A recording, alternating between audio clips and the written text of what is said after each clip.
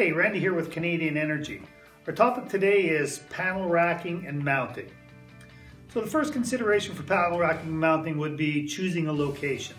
The location obviously has to be free of any shading, any trees or anything like that. So that's going to be one thing that you really want to consider strongly as to where the panels are mounting. They definitely need to be free and clear of shading so they get maximum sun harvest.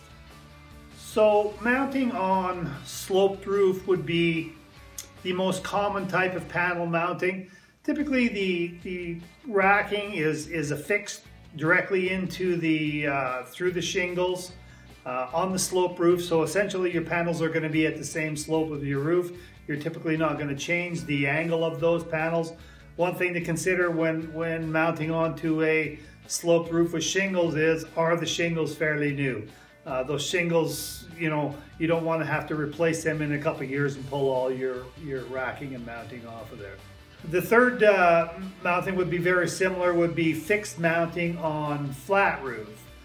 This is more common on industrial buildings, but typically on flat roofs you're going to be able to change the angle of your panels so that you can maximize the sun angle on them. And the last type of mounting would be solar trackers.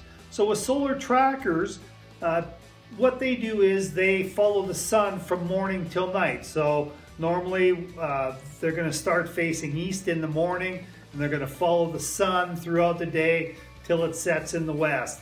They have settings on them to deal with high wind load, to dump snow. So again, you're going to get maximum production out of your solar panels if you've got a tracker, but again, you have something else to maintain there.